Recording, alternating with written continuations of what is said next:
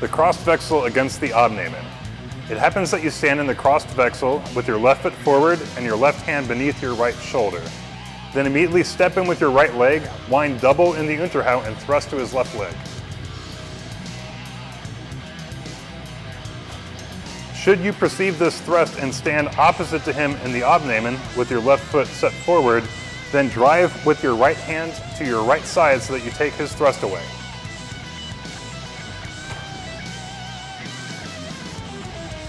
Then immediately follow outward with your right leg and thrust your foremost point to his face.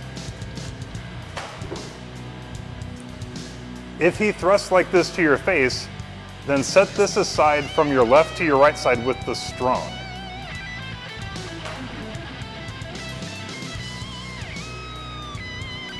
Then immediately strike upward from one side to the other before his face, and in the striking wind at his halberd.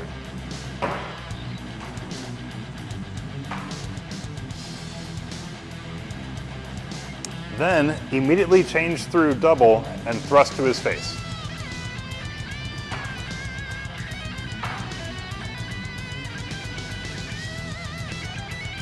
If he thrusts like this toward you, then set this aside with your blade so that you move the thrust outward above your head.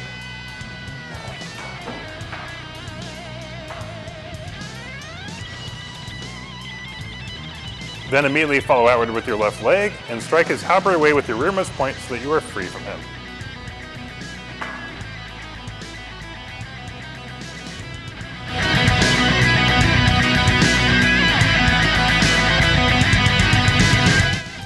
I'm coming in here, he blocks, as I'm striking in here. Now he catches me, pushes me up. This is making me want to hold my ground, and then he's going to come over, strike me to the side, knock me over here. He ends up pretty much in the guard that he started in, and I end up in not such a good guard. So I'm not in the guard I started in. He's ready to keep on fighting. I can keep on fighting, but really I've lost control of my weapon. He's just going to withdraw and be safe. So it just says like you're going to strike it away, stepping out with the left foot. You're safe from him. We like stepping like he just did, not stepping out to the side. So we liked kind of stepping out to the other side with the left foot, like all the way around behind.